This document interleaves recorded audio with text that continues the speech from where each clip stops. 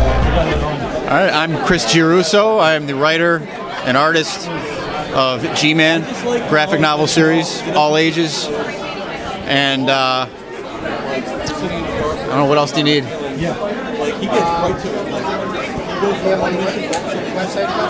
Oh yeah, chrisgcomics.com for anything that I've worked on.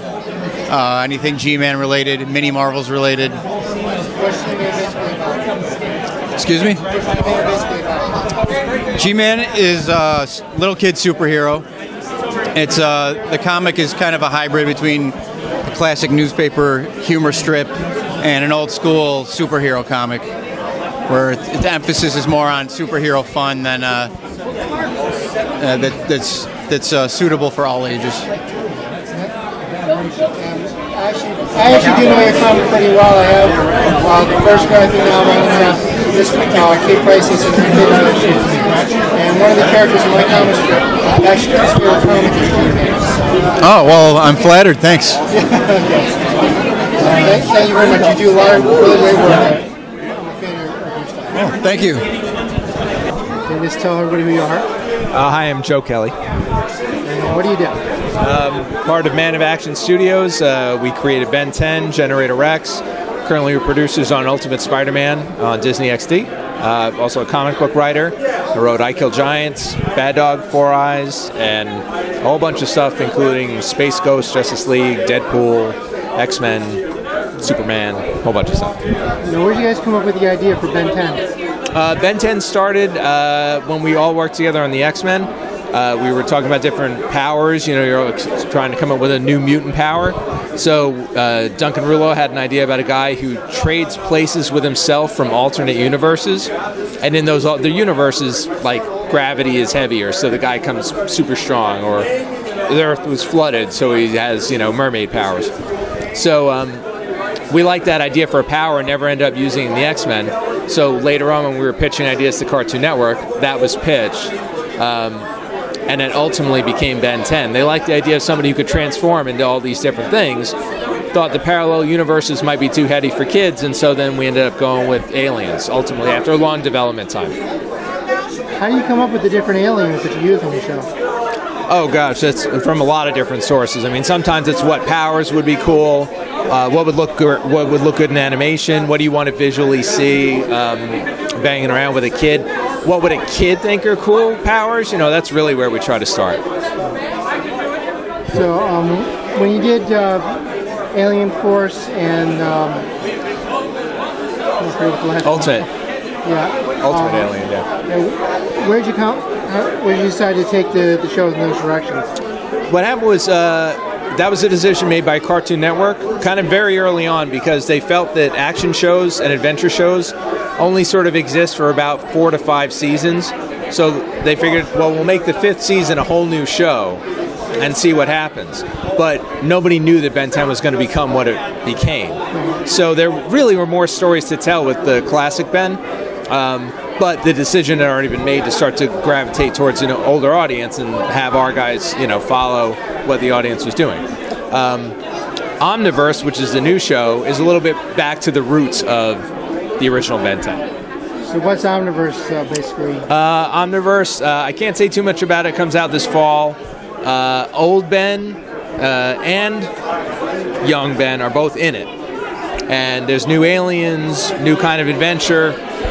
They just had a preview a couple of weeks ago that was really great. It's a lot of fun. It's very bouncy. It's kind of back to basics in a lot of ways. Omniverse is not a continuation of the series, or? Yeah, continuation, not a reboot. And when does that debut?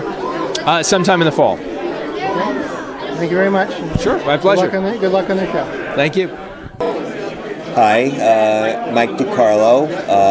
Been in the business for a little over 30 years. I've worked for Marvel, DC, currently doing a lot of work for The Simpsons, Disney, Warner. I have a website, fancommissions.com, which appeals to private collectors. I draw anything that your heart desires of any style or genre or character, and enjoying the day here at the Marriott in Trumbull, and I'm happy to do this interview. What's been your favorite comic to work on? Well, superhero, I worked on the Fantastic Four a couple of times, which was my favorite comic as a kid, and currently I'm doing Peanuts, penciling and inking Peanuts for Boom, which is a subsidiary of Disney, and that's kind of a childhood fantasy of mine to have worked on the Peanuts characters.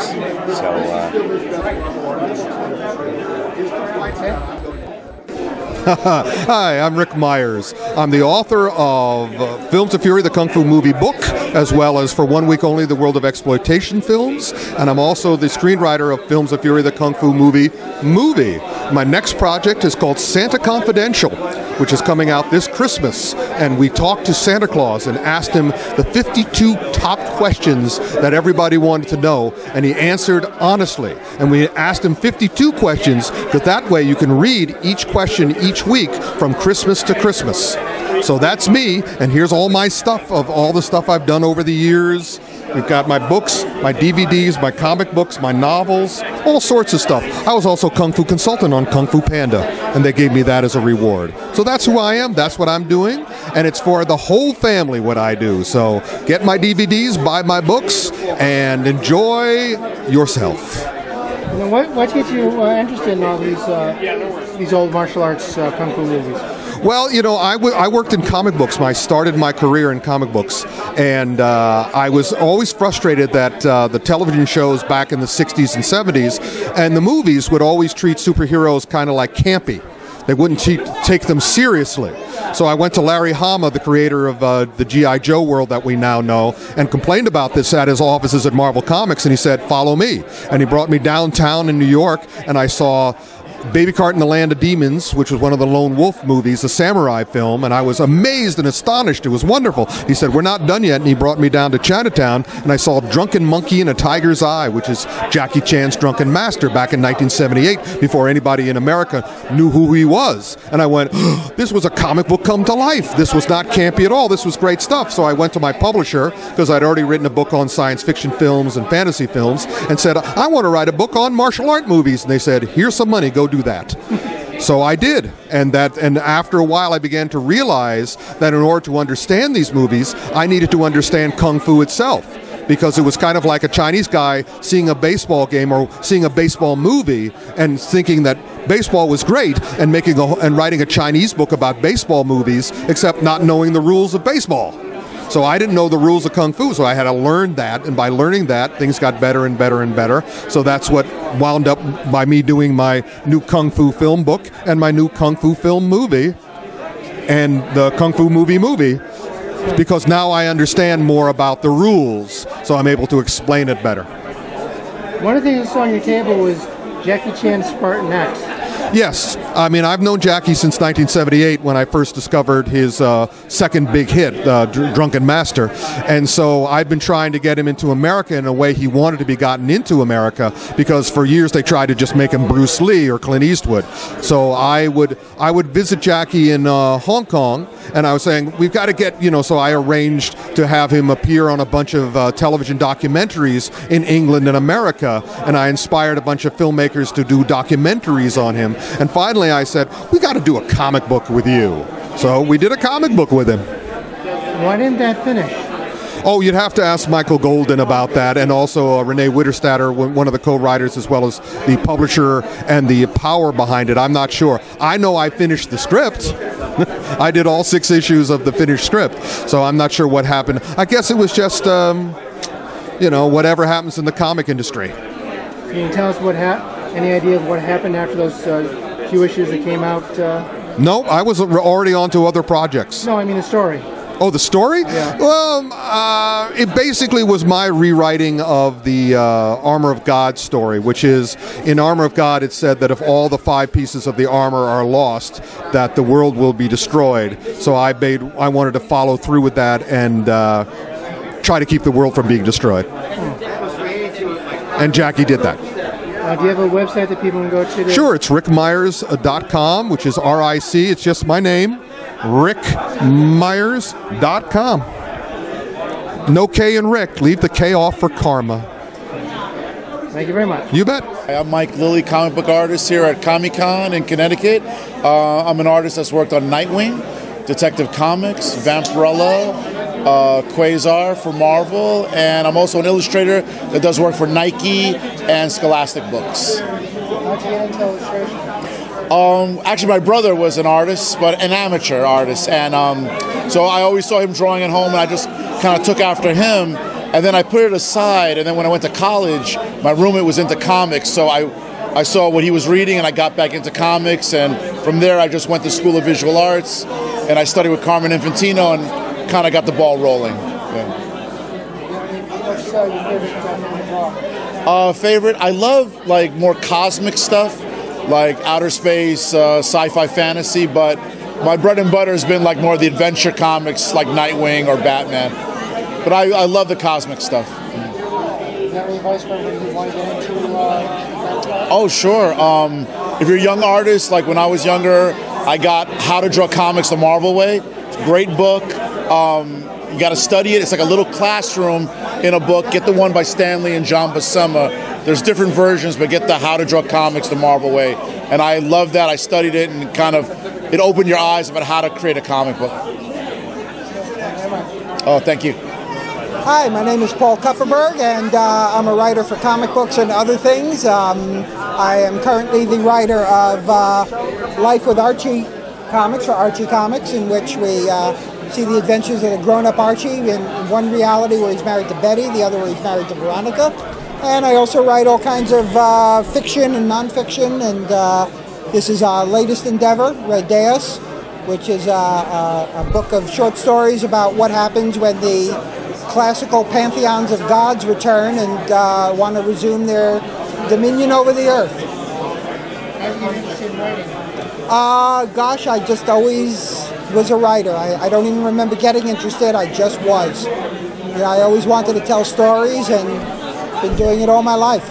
So I started writing for Charlton Comics in 1975 and DC Comics a few months later, and I've been doing it ever since. Never had to have a real job, thank goodness. So what's your favorite thing to write? Well, at the moment, I love the Archie comics. I've been having a ball writing it. I've been doing it for a little over 2 years now, and it's some of the most fun I've ever had in writing comic books. It's a great challenge to take these iconic American teenage characters and write them as 20-somethings jumping into life and learning how to live. How do you make Veronica and Betty universes separate? Well, it's just the matter of how their lives would go if, in the Veronica universe, Archie would go to work for her father initially and try to become a businessman. And in the Betty universe, he tries to make it as a musician and then goes on to, they return to Riverdale and become school teachers. After Miss Grundy dies, Archie and Betty are hired to teach at Riverdale High.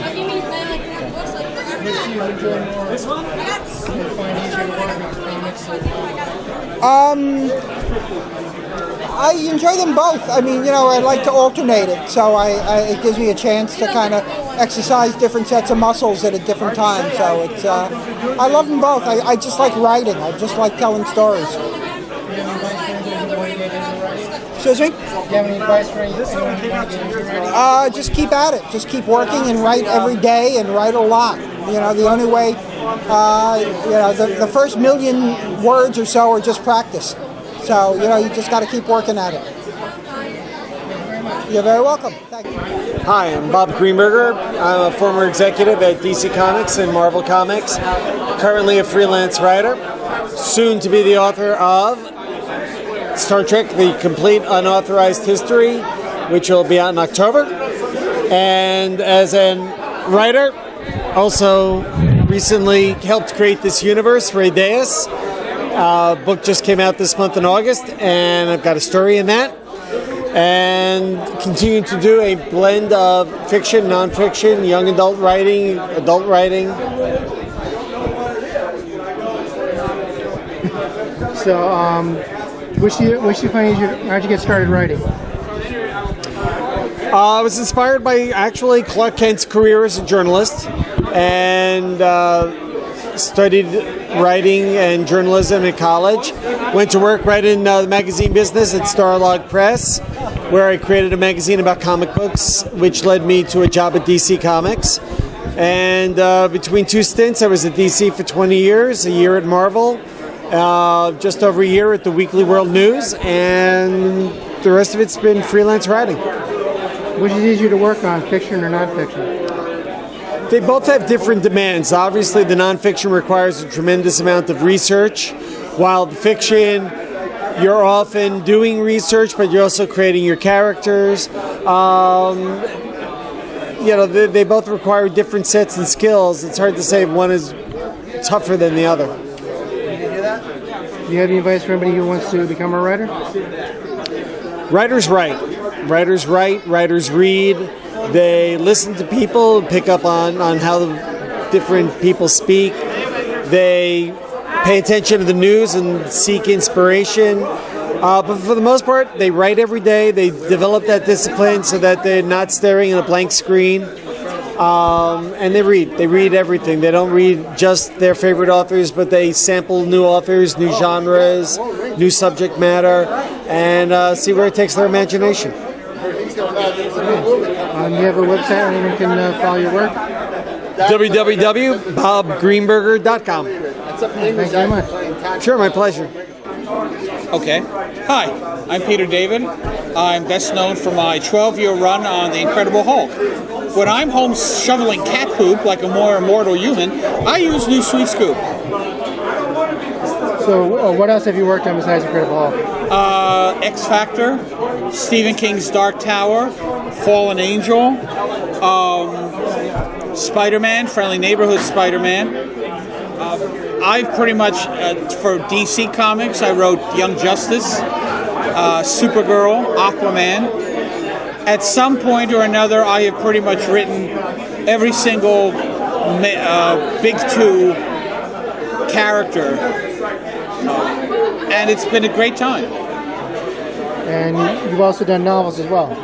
Yes, I have. I've had over 70 novels published. As a matter of fact, I'm also part now of a publishing consortium called Crazy 8 Press, along with Bob Greenberger and several other very talented folks, in which we are actually putting out our own books. But in the intervening time, I've written a host of Star Trek novels, movie novelizations, original fantasy series, such as the King Arthur books that began with Nightlife, and also a series called Apropos of Nothing. So I've been busy. Which do you enjoy more, working on comics or working on novels? They both have their advantages. I mean, I'm not trying to be mealy-mouthed about it, but when you're writing a novel, it's the purest form of storytelling, short of setting up on a soapbox on a corner and saying your stories out loud. On the other hand, with a comic book or with any collaborative endeavor, if you have good collaborators, it can wind up telling a more powerful story than you would have been able to do on your own. So what's your favorite character to write? Right now, if we're talking about comic book characters, probably Jamie Madrox and Layla Miller over in X Factor. They are just endlessly entertaining to me. What do you find entertaining about them? Sorry? What do you find entertaining about them? What do you find entertaining about them? Oh, loud in here, folks. Their personalities nicely integrate with each other, because Jamie Madrox is one of the most indecisive individuals in the Marvel Universe. He always second guesses himself and tries to figure out which is the best path to tread. Whereas Layla Miller is an endless font of information about things that are going to happen. So when you have one person who's uncertain and another person who seems always certain, that's naturally going to provide a really good mix. So where can people find out more about your work? Where can people find out more about your work? Where can they find out more? Well, let's see. I'm on Twitter at PeterDavid_pad, P-A-D. I'm on Facebook. I have a website, peterdavid.net. So I'm pretty easily accessible. Also, you can go to crazy8press.com to find out more about Crazy 8. Thank you very much. You're welcome. How you doing? I'm Matthew K. Manning, and I'm a writer for DC and Marvel and a lot of various book publishers. I've written a lot of the books here, including my new book, The Batman Files, which is a comprehensive journal from Bruce Wayne's point of view of Batman's entire career. And I've done a lot of other kind of history books, some different kids comics, and some other comics I don't have on the table right now. But how'd you get started writing? I got started writing. Originally, I went to the School of Visual Arts in Manhattan, and I was a cartooning major. And then I started interning at DC, and after that, they gave me my first job, which is an issue of Justice League Adventures, and I just kept writing after that, and that led into Batman Strikes and then Legion of Superheroes, and I started doing a whole bunch of book jobs for Marvel, and I just kept going ever since. So. What do you like most about being a writer? Probably the fact that I don't have to actually work. I like just staying at home and just locking myself in the room and getting all the work done, and then when I'm done I can walk out and play with my daughter and never have to commute, which is good. Do you have a favorite character or series? Probably favorite character is Batman. I grew up with Batman fan. The 1989 movie kind of changed my childhood and made me a Batman fan, and The Outsiders, his team, which was my first actual comic book. So. Do you have any advice for anybody who want to get into writing? To writing itself, it's not that much advice. Just maybe try to get break in elsewhere first. It seems to be the current trend is to get a job in some sort of other capacity, whether it be film or TV or something. It's very hard to break in straight through comics, which almost doesn't happen anymore, unfortunately. Do you have a website people can check more of your work for? Yeah, it's just www.matthewkmanning.com. Thank you. Thank you. My name is Althia Martinez. I'm currently working on New Crusaders Red Circle for Archie Comics. My target audience is young adult to adults. So, what's New Crusaders? New Crusaders is Archie's relaunch of their old superhero title. They're publishing it online at first and then bringing it to comic books. So what's it about? Well, I actually didn't realize it had such a legacy, such a long history, but there are all these older superheroes that were around for a while, and they obviously defeated all the evil in their world, except one. The Brain Emperor comes back, and he just destroys all of those heroes that were comfortable. Now the Shield is the only one left, and he's bringing up their children to combat the evil of the Brain Emperor and the rest of the villains that he's about to resurrect. And you're the artist on this? I am. I'm the regular artist on New Crusaders. And then you also have your own project. That's right, You, Me, and Ever. What's that one about? Well, I don't know if I should start off by saying recognizable heroes are killed off by Pandora's monster. And the government's been training a set of heroes, as you can see, she's in uniform, who bring her... I'm sensing a trend. Huh? I'm sensing a trend. You're sensing a trend. Well, it's not my fault. The other one was written by the other company. This one was my own baby. Well, they bring down Pandora's monster the first round, but they find out 6 years later there's a drop of her blood, and they better go and get it. So who's the target audience for this series? This is also a, all ages book. And where can people find out more about it? You can reach me at my website on DeviantArt or www.ariatstorm.com. Is it tough being, you don't hear too often about female comic artists? No, I guess I'm like the 1%. There's not very many of us. How'd you get into doing comic book art? I was actually Joe Quesada's assistant at first. Then Iron Man was my first title. Well, thank you very much. Hi, I'm Jerry Ordway. I've worked on Superman, Batman movie comic, our Shazam, Fantastic Four, and some Avengers stuff. How did you get started working in comics? I always read comics when I was a kid, and I really enjoyed them. I kind of got into comics just by working in a commercial art studio, and I started doing coloring books and licensing stuff. And I took those samples to DC Comics, and they hired me based on that, which was good. What's your favorite character to work on? I enjoyed working on Captain Marvel and Shazam. I think it was my favorite comic to do. Well, as a Captain Marvel fan myself, I kind of have to ask this question. The new 52 version of Shazam. Have you heard anything about it? Do you have an opinion on it? Or? What was the gold one? I think it's different. I haven't seen enough of it to really judge it. I kind of like the classic Captain Marvel. Although people were mad at the changes I made when I did the book, but I tried to stay a little closer to the concept. I didn't totally reinvent it, but all the 52 projects are reinventions, so it's kind of hard to judge it. I think if I see more, so far I've only seen a couple chapters. So are you doing anything right now? Or? I just finished 8 pages for World's Finest #5. It's like a Power Girl and Huntress. And I did the cover for that. And I'm working on The Human Bomb, which is connected to the Freedom Fighters, written by Jimmy Palmiotti and Justin Gray. Do you have a website where anybody can check up on your work or anything like that? If they want to come look for sketches and all kinds of stuff I post, it's on Ordster's Random Thoughts on Google Blogs. So I guess it's Ordster's Random Thoughts at blogspot.com maybe. I don't know. I'm also on Facebook. I have a fan page, The Ordster, and I'm on Twitter as Jerry Ordway. So if you on Twitter, you can look me up.